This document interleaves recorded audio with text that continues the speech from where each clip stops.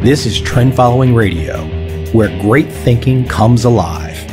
Nobel Prize winners, legendary traders, best-selling authors, and the pros that know what drive us irrational human beings. I am your host, MICHAEL COVEL. Not filtered, raw, honest. That's my passion.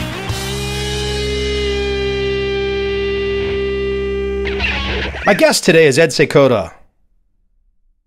Ed is affectionately titled by me a living legend. And even if no one else knew who Ed was, I would call him that. Not from any kind of a hero worship standpoint or anything like that. But early on in my career, Ed influenced me. He got me thinking clearly.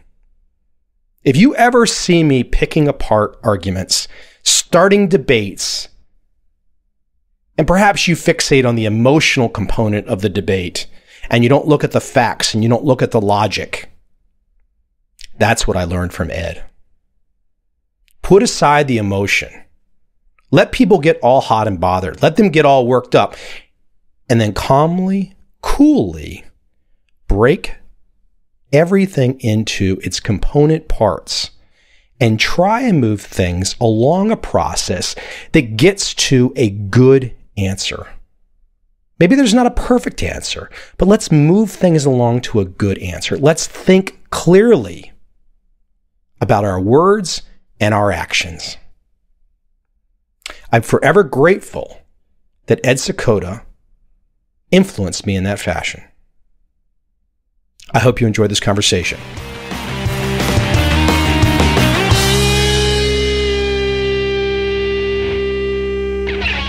I was trying to think of an example just as we were getting on the call here, and I was thinking, and I'm not trying to pick on a particular bank or anything necessarily, but a few years ago, I read something that JP Morgan had made money every day in the first quarter of the year.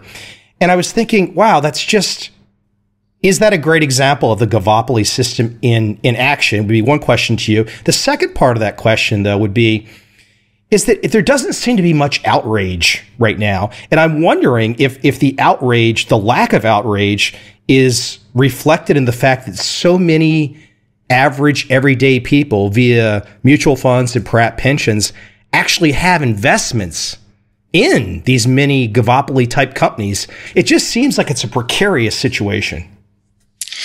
Yeah, I don't want to comment on any particular banks, and I'm not sure exactly in what section you're talking about.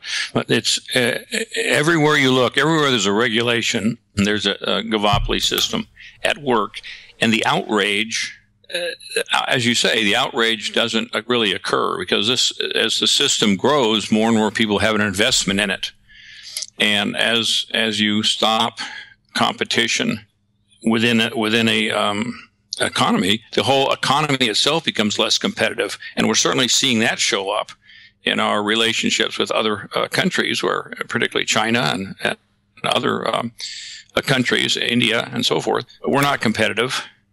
The whole economy, our economy is not competitive because we don't allow ourselves to compete with one another anymore. And so we're not competitive with other countries. I think to add to that point on the other countries, I see it being in Asia right now. It seems like that in Asia, you can build an 80-story office tower faster than sometimes perhaps you can install a fence in America. Yeah, yeah, that's right. Trying to do anything in the United States requires enormous amount of regulatory effort, and companies have to maintain whole staffs just to comply with regulations, and all of that has got to get paid for somewhere. So they've got to eventually get to raise prices, and we're not competitive. So it's and I'm not saying any of this is bad or wrong or should be changed.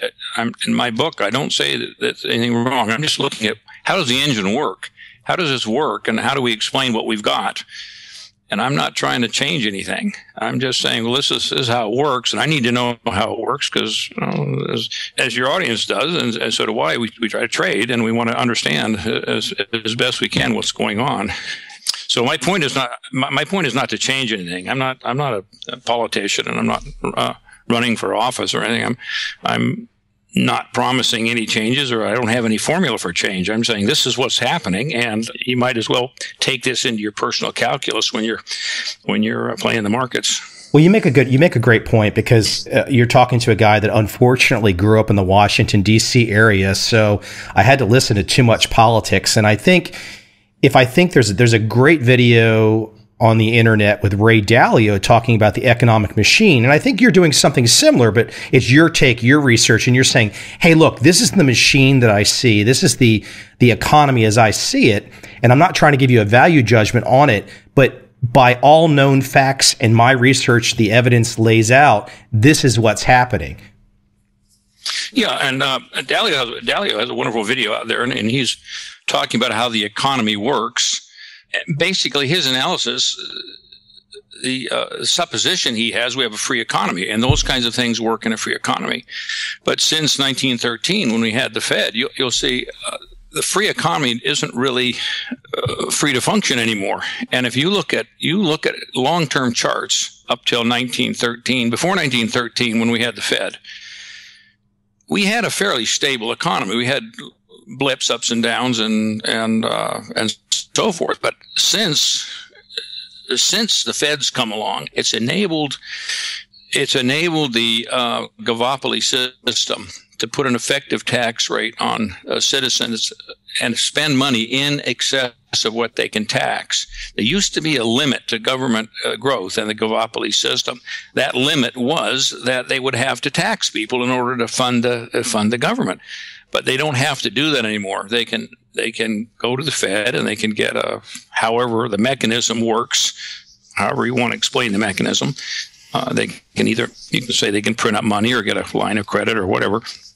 Basically, they can spend money before they tax. I've shown in my model, if you keep government spending to under about 1.5% effective asset tax, so under 1.5%, government never can grow big enough to stop the growth of the free competition sector. But once you get an effective tax rate above that, then the government will grow, and it's a parasite. It's the same mathematics of a parasite, where the parasite will grow, and then finally it will take over the host, or like a cancer or a parasite. The mathematics and the dynamics are the same.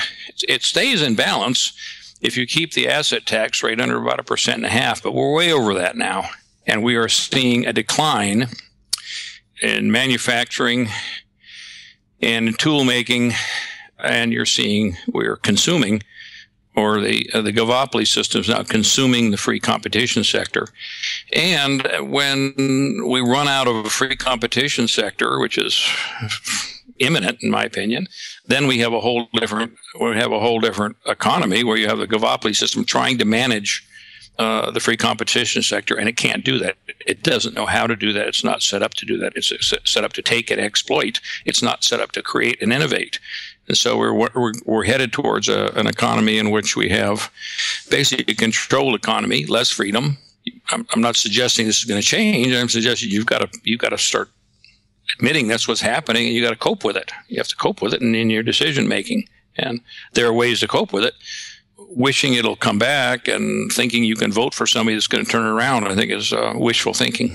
Let me take a step back, Ed. I want to kind of take a step back for a second, let you talk a little bit about some historical perspectives, your own in particular. And one of the things that I've always loved about you, and we're going to get back on the Govopoly conversation and kind of take it to its natural ending and some of the solutions that you see, since if we're being faced with this Govopoly situation, you do see some clear solutions, or at least some directions that people can go. There's no perfection for sure, but I think one of the things I don't think there's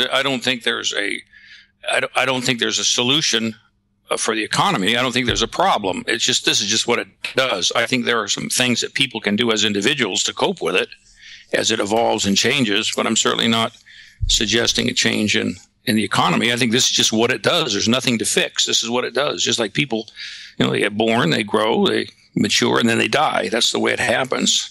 And so you just have to learn to cope with things. Well, you just made my point for where I wanted to go, which is and correcting me on language, one of the things that I've always learned from you and admired from you is the clear thinking.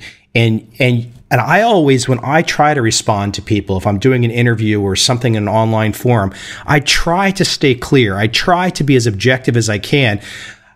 You are exceptionally good at this, and especially when people look at your writings, they can see it's very, very clear. How did you start to have this type of clear thinking as an individual, or was this something that you felt always as a young man and it's been with you your whole life? How did you develop this way to look at the world clearly? Well, thank you. It's a struggle for me. I'm thinking about it a lot, and I always think, wow, I could have said that. I could have said that better. I'll probably hear this interview and I'll say, oh man, that's pretty lame. I do a lot of writing and rewriting, and I've always done that. And I try to think about something until it gets simple. And if it's complicated, I figure, well, I don't understand it yet. So one of the things I do is I just think about things till they get simple. And then they're easy to explain, and then they're pretty clear. And I've had some mentors in my life that have been sticklers. Jay Forrester, for one, absolutely unforgiving about any misuse of English or anything. Any equations, they ought to be annotated, and the units of measure had to match, and you just couldn't get away with anything. And so I developed that. I just developed that habit. I've developed this to such an extent that I have a language that goes with it, SVOP, which subject, verb, object, keep it in the present tense. That's a way that helps sort it out. If I find myself straying from that grammatical convention, I figure I don't understand something. Anything that's clear fits into that linguistic format. So I'm on this, and I enjoy it. It's just I probably take it to extreme. It's not. it's not a good strategy socially. Socially, people are very metaphoric, and they're very inaccurate, and they just say what they feel, and you've got to decipher their feelings and so forth. So I don't recommend this as a social method, but as far as thinking and trying to get logical answers, it's pretty good. I was wondering maybe if you would go a little bit further on Jay Forrester. And for those that don't know, very well-known MIT professor, systems dynamics. And I think Jay is still with us. He's like 96, I think. Yeah. Yeah. And prior to publishing my book, I went and visited with him, and I included him, some things on him in the book.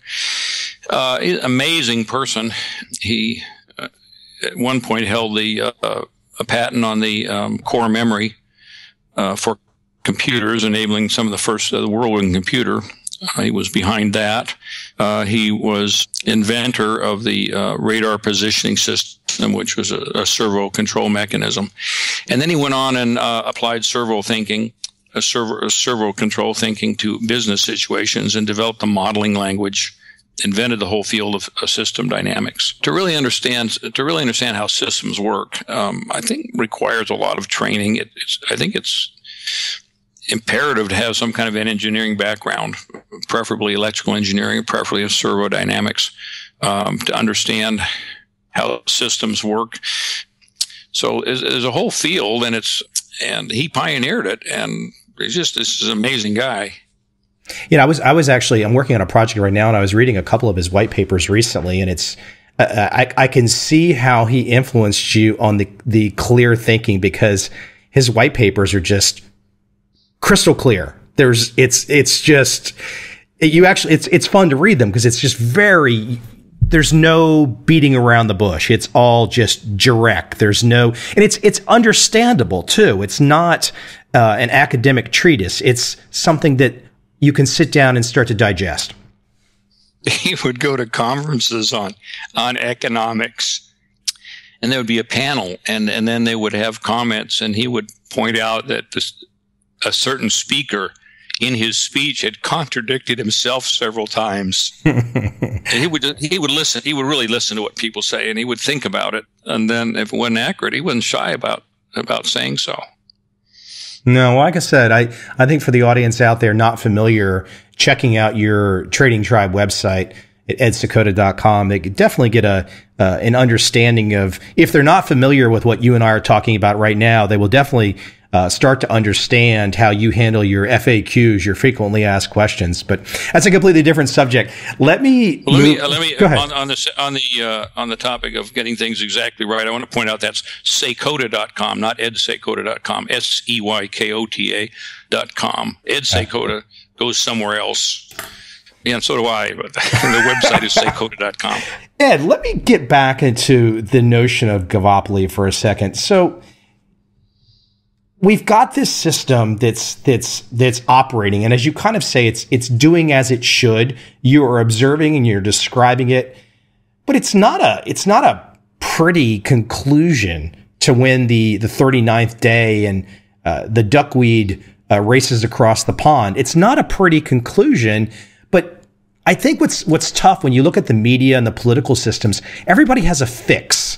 If you vote for me, I can fix it.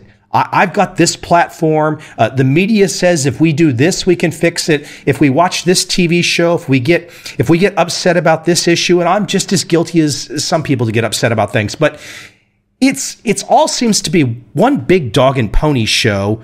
But if we get back to your modeling of the Govopoly system, the dog and pony show just distracts us, but the system marches on. Well, the dog and pony show is part of the system. The dog and pony show is purposefully orchestrated to distract people from the real issues. Nobody talks about the real engine behind this is the growth of the Govopoly system and the fact that it has unlimited access to money. In my model, I've even tried to, even if you eliminate borrowing for the government and you reduce regulations, at this point it would take 20 or 30 years of austerity to get any meaningful change to get us back to a free competition society. You're not going to get anybody elected on a 30-year austerity program in which the government decides that they're not going to borrow money anymore. And that's just not going to happen. So nobody's even talking about this, or nobody's even interested in it. The real issue about how the economy works and how debt works and how deficit spending works and bailouts and all the rest of that, those are just kind of accepted, and no one is concerned about it. What they're concerned about is there's a race riot, or there's police, or someone thinks the police are being too brutal, or one race group is beating up on another race group, or there's people coming across the border or not coming across the border. So we're talking about fixing things that are all symptoms, but nobody. There's a couple politicians. I don't care to name any of them, but there's a couple of them that try to talk about the real issues. They always get marginalized, and they don't even make the final cut in the political race. And what you have is the distinction between political parties is fairly obscure at this point.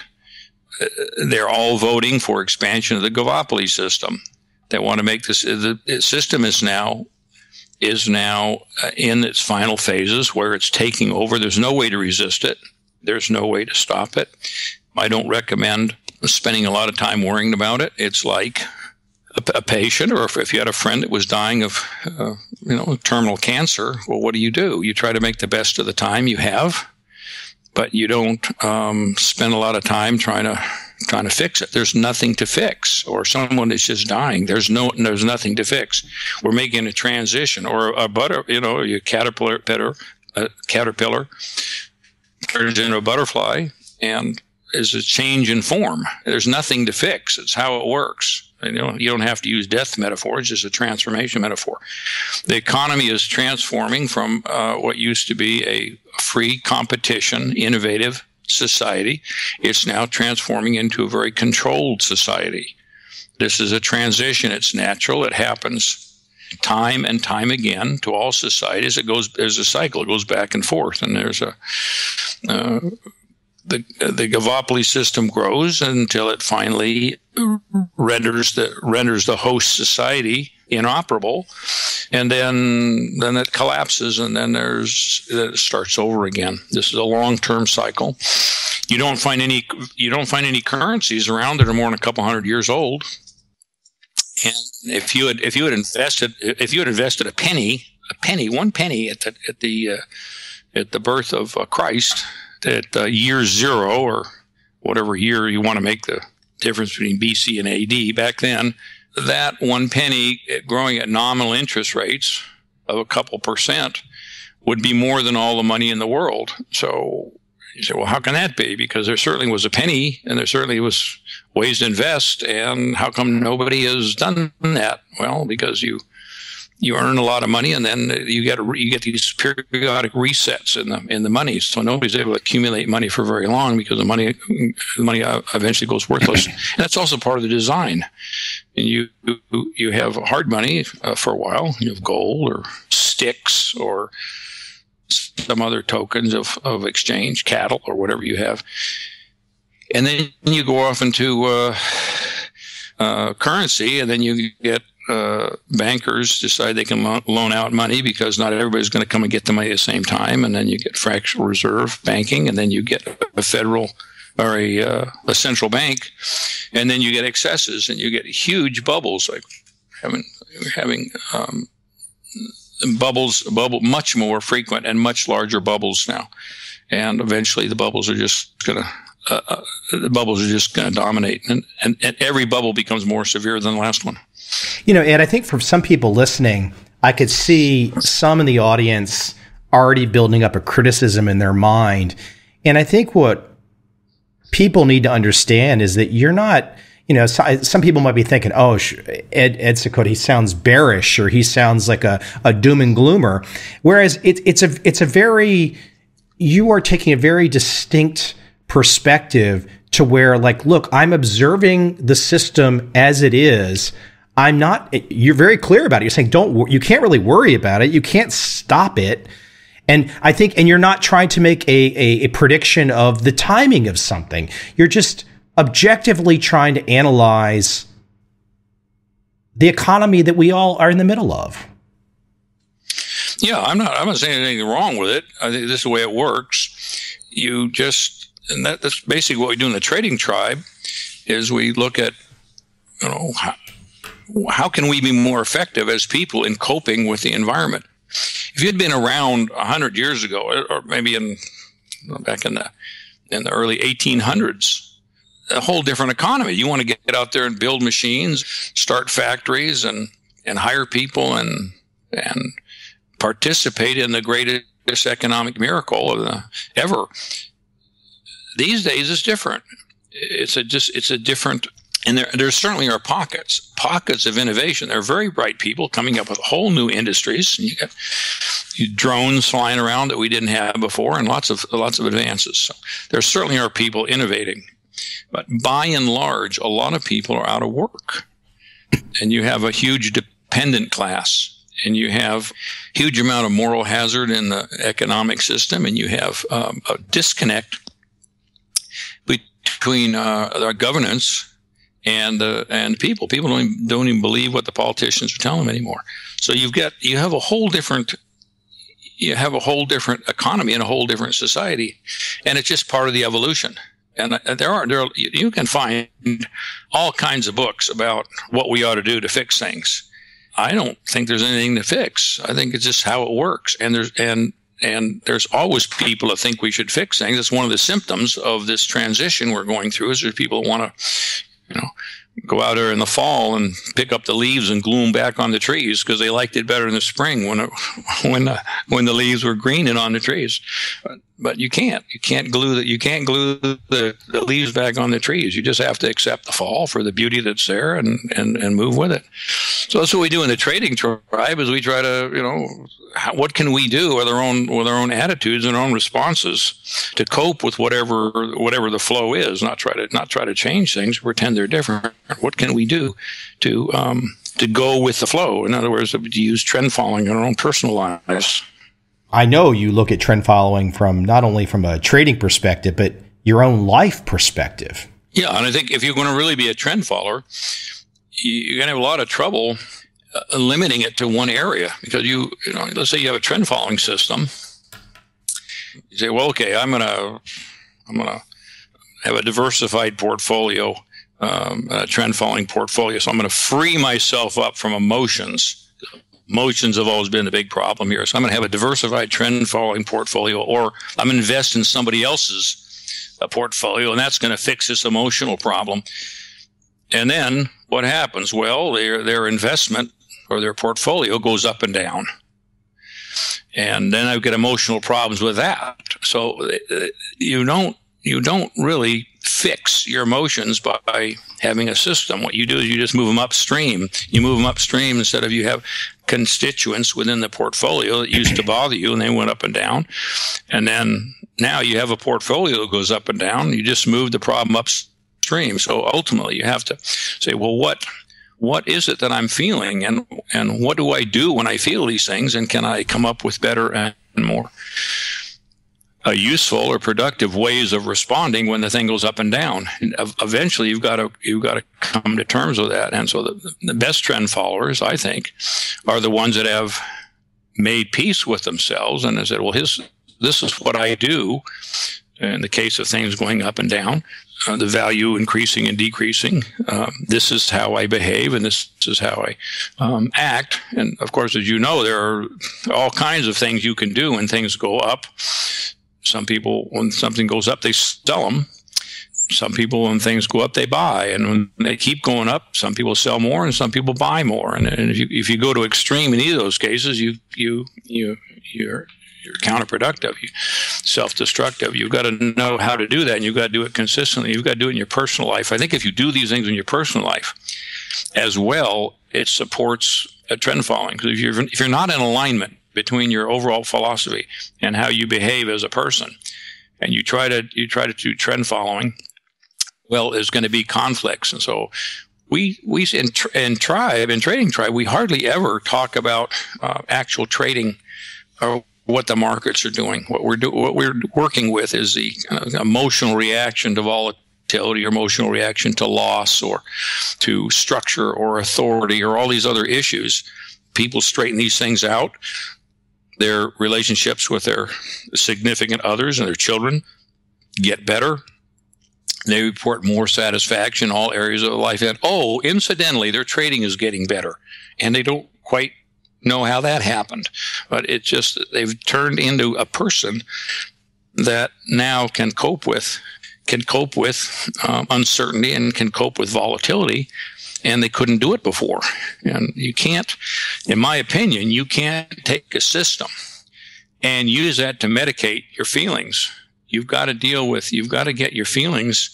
And some people say, well, I'm just going to suppress my feelings, stiff upper lip approach, or grin and bear it, or clench your teeth and hope for the best. I tend to go the other way. You try to say, what's the positive intention of these feelings? Celebrate them, find out the positive intention, and as soon as you do that, the feeling disappears and you go on to the next feeling. So I'm more of the go with the flow on the feelings as well. So there's a lot of different approaches. But by now, after we've been doing this a couple decades, we're developing a body of knowledge of how to do this, and to what extent can we actually reprogram response patterns. We're getting pretty good at this. As we've got, and you can follow what we're doing. I put it all on the blog at Trading Tribe, at tradingtribe.com. All this is free if people want to go on there and look at it. And we're documenting the growth of all kinds of people who are using this technology, and it seems to be, to the extent they use it, it seems to be working pretty well for them. It always just seems like to me that the place that one is trying to find is just some peace and contentment. And there's this just, again, I start off with giving you the praise of the clear thinking. I think that's to just be able to sit in a room and not feel, I mean, you're not to have this anxiety and worrying constantly. And if one has that, to work on that. And I think it's just trying to find it. I see a lot of parallels to your work and some of the meditation. I read some of the Zen scholars like Alan Watts. It seems like there's some commonalities with some of your work in the Eastern thought process. I believe every feeling has a positive intention. For instance, if you're in a house and you smell smoke, you hear crackling sounds, and notice the temperature going up in the room, and you conclude that maybe the house is on fire, that would be a really good time to feel anxiety and to take some action in response to it. So I'm not so sure that you want to, medicate your mind, anesthetize yourself, and put yourself into some meditative state where you don't respond. That's not really what I'm saying. I think you want to notice the feeling you're having in the moment and act appropriately. And you want to learn the difference between medicating a feeling and responding to it proactively. So it's not always, I'm not suggesting you always aim towards peacefulness. Sometimes you want to get busy. You might want to get busy and put a trade on, or you might want to get busy and take some corrective action, some risk control, or you might want to take some action and get into some opportunity. But whatever it is, I think you can learn to come into harmony with your feelings. And to some extent, it's nice to just be able to be peaceful and watch your feelings and watch your mind and rest. It's important to rest particularly when you feel tired.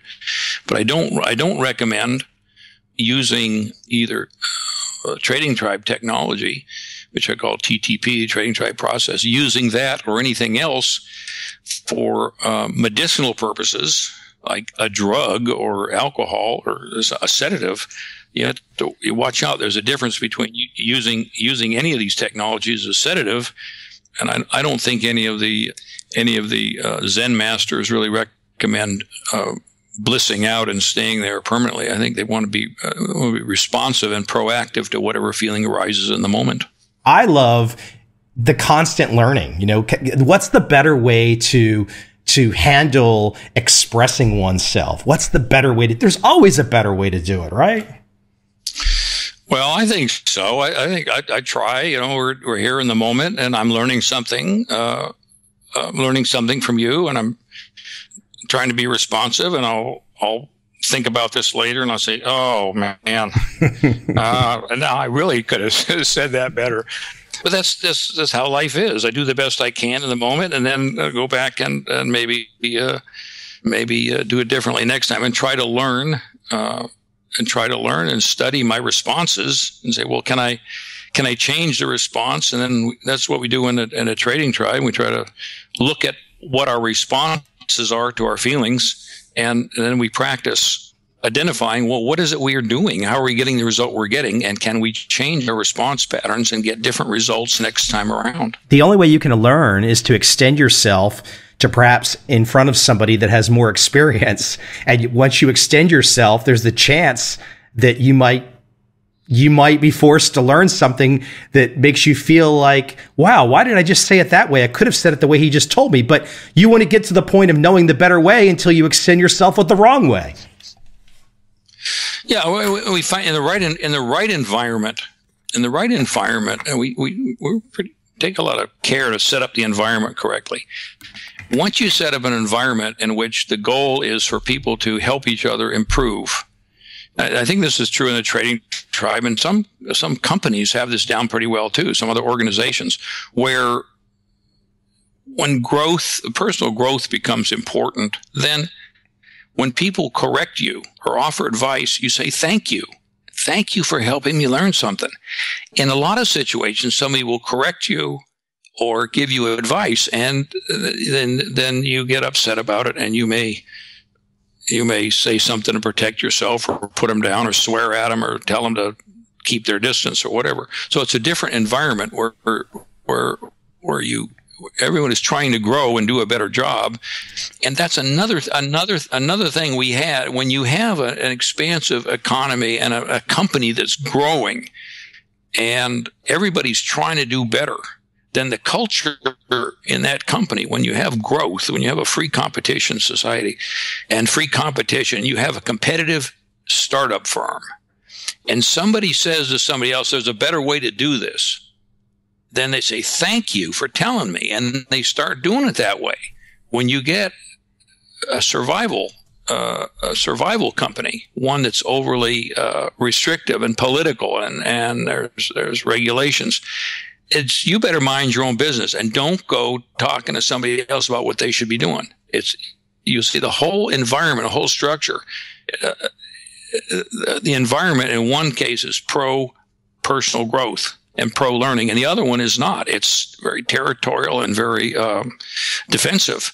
You can walk into companies, you can sense this right away. Some are open to grow, and then they get mature, and then if they start getting kind of the Govopoly model, and they start going the other way, and they don't want to have, you offer advice at your own risk. You know, Ed, one of the things that you do in the Govopoly book and your premise is you talk about the strategy of trend following, and I don't want to phrase it as a solution, but you offer trend following as a way to perhaps, a better phrasing is to cope with as we move towards this Govopoly system that you see as inevitable. And trend following is, and perhaps there's other solutions, and I'd love to hear if you think there are, but as you talk about trend following as one kind of a way to cope, I would love for you to go back in time a little bit, if you will, and because you've had an interesting career, you've had some interesting mentors, interesting students, but I know, and I mentioned this in my email, there's a couple traders in your early years that I think had a really strong influence on you. And I would love for you to share a little bit of wisdom or perhaps experience or thoughts or memories about two gentlemen in particular, if you wouldn't mind. And that'd be Amos Hofstadter and Richard Donchian. And Amos Hofstadter, he was at Commodities Corporation, and Richard Donchian at Hayden Stone, just two very accomplished early pioneers in the field of trend following. Would you share some wisdom? I'll be glad to share what I know. I knew Donchian a lot better than Hofstadter, and Donchian he had noticed this system. He noticed the 2-week rule in copper. 2-week rule meaning you buy something when it makes highs for 2 weeks, and you sell it when it makes lows for 2 weeks. And he just noticed this somehow, and he didn't remember exactly how he noticed it. I asked him once, how'd you come up with a 2-week rule? And he said, I don't exactly know, and you're the first person that's ever asked. He said he just kind of came up with it, as far as I can remember. And that was the start of the start of automated trend following was when he came up to the 2-week rule. Now, before that, you can look at some of Livermore's writings, and he had a system of pivot points and so forth. And there's other people that have talked about it. He basically started the 2-week rule. Now, that won't work today. Back then, you didn't have, you had a little different character of the markets. And the 2-week rule used to work in copper. And then we found that you had to lengthen those, and maybe you make the weeks longer, 6 weeks or sometimes now they've got 30 or 40, 50 weeks or much more than that. He had this system, and then he had a couple followers there in his office. He came up with a system. He didn't always follow it himself, but he had this system, and he had people on it, and he had people that were religiously following the system, and they seemed to do pretty well. And I came along, and I studied his rule set. He had Donchian's rules and Donchian's guidelines. And about that time, we had computers were starting to become within reach of people to use them. Although they didn't have personal computers, they did have mainframes at some companies, and I got, if you can believe this, I got to go into the major brokerage house at the time on the weekend, and I had access to their mainframe computers that they used to run the company. And I was in there, and there was a security guard, and there was me, and I had access to the complete computer base of the whole company. And I was just using it to do computer testing. Were you pinching yourself at that time? No, I thought it was just normal. I said, well, I want to do this research, and they said, okay. And in those days, nobody ever thought about anybody trying to go in there and do anything nefarious. I was just in there doing research. No one would even, in those days, you wouldn't even think about something like that. But these days, you couldn't get anywhere close to the inner workings of a brokerage house. These days, you couldn't do it. But in those days, I did the computer testing on the mainframe computer of the brokerage house, and all of their discs and all their history and everything. They were just sitting around in this big room. It was a huge room, and all these mainframe computers and the tape drives and so forth. It was just, now you can get probably all the computational power in that whole room. Probably you got more computational power in your cell phone now. In those days, that was quite the thing. So I would run back tests, and I would do a back test that you could do now in probably a second or two. It would take half hour, 45 minutes to do one set of tests. And I was using punch cards, and it was a different era back then. Did you find it unusual, or what were your feelings at the time? Because there weren't a huge number of peers that you could bounce ideas off. I mean, you said you knew Dick Donchian, but there wasn't this. I mean, today there's a much wider network, and people are connected on the internet. They can reach out to you at FAQs, but there was no FAQs for you back then. No, and I took Donchian's work, and he had a letter that he would publish every week. He would publish a letter which would have his rules on it, and it would also have a kind of a model account, and you could follow along. And the idea was you would follow along and you would place your orders with him. I guess that was the way that was supposed to work. So I tested his rules, and I came back and said, well, the rules internally are not consistent. The rules you can't program all these rules at the same time because they conflict with each other. So I started taking rule sets that were non-conflicting, and I tried to tune it up and see, well, here's what we can do. And I would try different experiments with the rules, and I would check it with some brokers and traders in the office. And a lot of times I say, well, I'm going to change this. I'm going to make the system less responsive. So the market has to go up more before you start to buy it. So make the time constants longer. And people would say, well, that's going to make it more risky because your stop's going to be further away. And then we would test it, and we would get the exact opposite result. So all these things were very counterintuitive. I did some of the first testing, and you're right, there wasn't any other standard. Now I've got this on my website. If you or your listeners want to go on the website and replicate some of these tests to learn how to do it, I've got it on there, and there's a template, and you can do it on your Excel spreadsheet or whatever. And then enough people have done it, so they all get the same result to the penny. So I'm pretty confident I've got the right answer up there. But in those days, no, there wasn't anybody else. I was just curious, and I said, well, how does this work?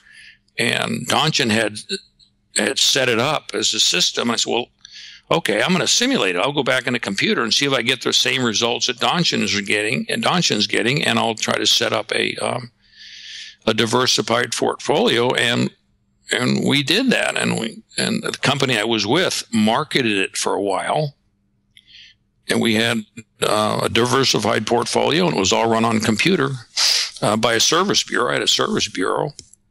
And we would enter the data every day and then get the result, and then we would put the orders in. But the company couldn't stick to it. The company I was with couldn't stick to it.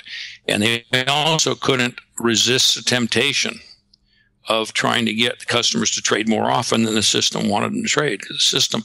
The problem with the system was it worked, and it made money for the clients, but the problem was it made far less money for the brokerage house because they were used to day traders, and they were used to people coming in and lasting a few months and then losing their money and moving on and doing something else. And so that's the way the brokerage house set up. People would come in and try to trade, lose their money, and leave. And here was something else. They would come in, and they didn't believe they were going to stay, and they said, well, commissions are like a tenth of what they used to be. They're staying with positions. And this is going to wreck our business model. And so there was all kinds of pressures to get people to trade more often. And then there was all kinds of pressures, like you pointed out in some of your letters to me. There was, they've got fancy names for it now, like disposition effect. But in those days, people just didn't want to hold on to something. It went up a little bit, and they want to take their profit. Went down a little bit, and they wanted to add more and hope it would go back up. And so you had lots of pressures against following systems in those days. So I had invented something that no one really wanted. And so then I left and I went out on my own, found clients, and I found that some of the most important things was developing a relationship with the clients, that they really knew what to expect and they knew what was going on. Because if the client was not aligned to it, and if you didn't have emotional rapport and understand that the system is more than the mathematics. The system is the mathematics plus the willingness to follow the system. And when you increase your worldview to include the investor himself and his emotional responses to what's going on, when you finally get the system include everything, you can design a system that works. But just going into a computer and tuning up your software and saying, well, here's the right set of parameters. Well, great. You've got something that theoretically will work for some theoretical robot that'll follow it. But there aren't a whole lot of robots that got money these days. Maybe someday, but right now you've got human beings with human feelings. And unless you include that into your system design, the thing's going to, the wheels are going to come off the cart around the corner. Yeah, I think you really sum up so much of your ethos in those last few sentences for those that are paying attention. I'm curious, Ed, too. I want just a couple more questions. I won't keep you. But as you talk about, we're talking today about your research into developing this Govopoly model. You're talking about your early research with trend following models. It seems like, and correct me if I'm wrong, but it seems like you've been highly motivated by the puzzle aspect of just figuring things out. Yeah, I guess I like puzzles. I've got a huge collection of what you might call barroom puzzles, or these metal detanglement puzzles where you have metal pieces that fit together and you got to figure out how to get them apart and together. I've got a huge collection of those, and I in the morning I do chess puzzles, and I like figuring things out. It's always been something that I enjoy doing. I don't know exactly where that comes from. I think it's been I've been able to incorporate that in my life in such a way that it's useful. But yeah, I think that the puzzle aspect of what I did in the markets, or what I did with the Govopoly book, what's driven me is I want to understand how it works. I want to know how it works. Then it works and it makes money. That's great. I mean, it's nice to make money, but I think I wouldn't have done it in the first place. Maybe figured out some other way of making money. But the puzzle is what got me. I said, I got to figure this out. Why does this guy Donchin has got this thing that's mechanical, it's making money? How can that be? How can you get something that's mechanical that can make money for nothing without doing any work? How can that be? And so, I kind of got attracted to looking at it, but I don't think I would have gone into it. I wouldn't have gone into it for just the money. It was the puzzle. It was how does this work? I mean, how does this actually work? Can I build a model and can I understand this? And then when you understand it, then it becomes interesting to explain it to people for a while, or then you put it on the website, or you write a book, and you go on and you look for a new puzzle. So I mean, when you were back in the day though, and you're in those mainframe rooms and you're by yourself and you're struggling. I mean, there's got to be a struggle, of course, to try and figure this all out.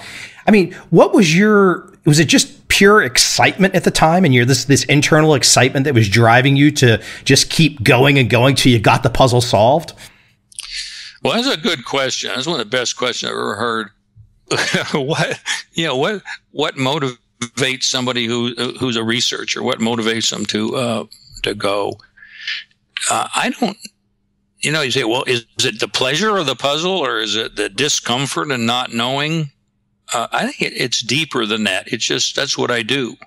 That's what I do. I do that, and I play banjo, and I get lost in it. Mm.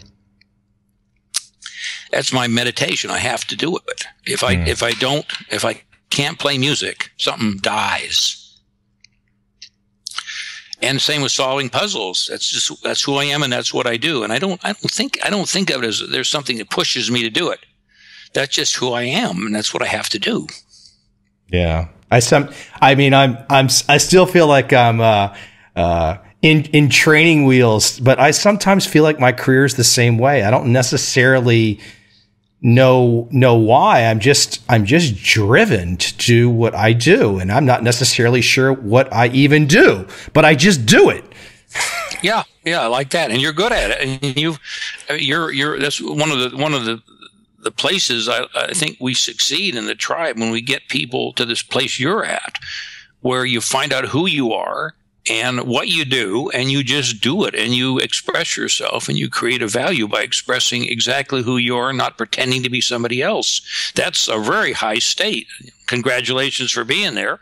It'd be a different world if everybody could get there, and I, would hope people would follow in your footsteps. And I've watched your career over many years, and I've seen you keep expanding and getting closer to who you are, and now you're really blooming, and you're really making a big contribution. So, good job. Well, I tell you though, for those that don't know, I'm not going to tell the exact story, but you influenced me greatly when I met you for the first time in 2001. And I can still remember some of the things that you said to me. And I think for some people, they might have felt threatened. And I don't think I felt threatened. I probably was like, okay, what has he just said to me? Why is he saying it? What's the deeper meaning? So in many ways, as you talk about your love of puzzles, I felt like you were giving me a puzzle. Michael, you might want to consider this. And so then, of course, I just considered that. And you didn't give specific instructions. You gave some big picture insights. And I think that's probably how you like to be. I think you just want to see if there's more puzzle finders out there. Yeah, and like you're open. You wanted to do something. You wanted to go somewhere. You were like on a growth path, and then you viewed ideas from me and other people, and you've surrounded yourself with an amazing group of people who have amazing amount of ability and knowledge and wisdom and resources. You surrounded yourself with one of the most advanced group of mentors I think is possible. You just like to do that. So I think you had an attraction. You attracted people like that, and then you enjoyed hearing what they have to say. The people that are on your podcast, people in your life, all are people with strong opinions. All people that make you think and make you grow, and you just have some kind of a affinity for people like that, and that's part of what makes you good at what you do. Well, if they keep talking to me, I should keep talking to them. That seems like a good rule. If really smart people will agree to talk to me, I should probably talk to them, because then I wouldn't be that smart. Well, I mean, it seems to be working. It seems to be working. Well, listen, hey, you are. I've kept you for too long. Hopefully, you will get on and have some conversations more regularly. I think I think you could appreciate. I'm sure you feel this, that the flow of our conversation, because we haven't really caught up on the phone for a long time. You can feel the flow improve as the conversation goes on, which is fun. So it takes a while. Takes a while to get into it, and then takes a while to turn it off again. So it's time to turn it off now. So, hey, listen, Ed, I appreciate you taking the time. Everybody can make it to Seykota.com, SEYKOTA.com, correct? That's right. Yeah. Okay. Yeah. Thank you, sir. Thank you for making me think, and for I enjoy listening to you and talking to you. You always make me think, and I appreciate it. Well, thank you, Ed. You always make me think as well. Appreciate it. Thanks, sir.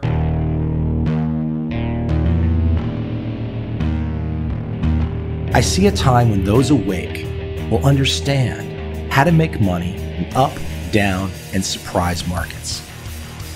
Whether new trader or experienced, college student or financial advisor, protecting against a crash or just trying to make a lot of money, trend following offers everyone an answer in uncertain times.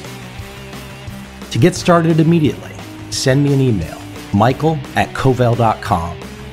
I will send you the right trend following steps to take along with my free video. But if you want to buy and hold, trust the government and trust Wall Street, this is absolutely not for you.